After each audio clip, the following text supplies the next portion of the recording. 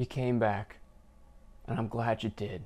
I'm glad you did, because today we're talking about skywave propagation. This is part 2 in a 5-part series where we're just covering the basics of HF digital modes, and today is all about skywave propagation. What in the world is that? Let's talk about it.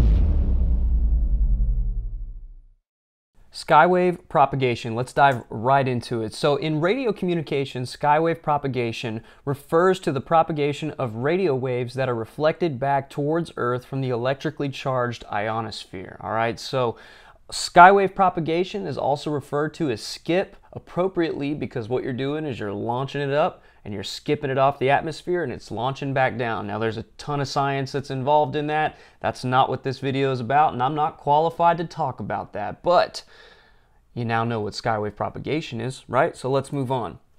The father of astronomy, Nikola Tesla, the one and only, he was the one who first theorized, or at least is known to have theorized, about skywave propagation. He had claimed that he had received, telecommunications from aliens and extraterrestrials, and maybe he was right about that and maybe he wasn't, but that was the beginning of his discovery of skywave propagation. And he actually had a lab in Colorado Springs where he tested that, and he was thinking that, he was going to be able to use it for being able to get electricity out of the sky to power things around the world. And he may have, had he not been assassinated and all of his ideas stolen so that they could make money off of Edison's ideas to charge people for electricity that was already freely existing, but that's another video for another time.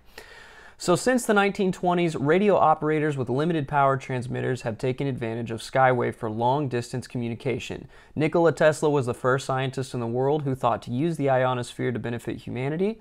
And in 1905, he wanted to utilize the ionosphere to transmit electrical energy without wires over long distance. Now, while he may not have been able to succeed in all of his goals, we can succeed in our goal of sending a radio signal thousands of miles away by bouncing it off the ionosphere. And we use skywave propagation to do that.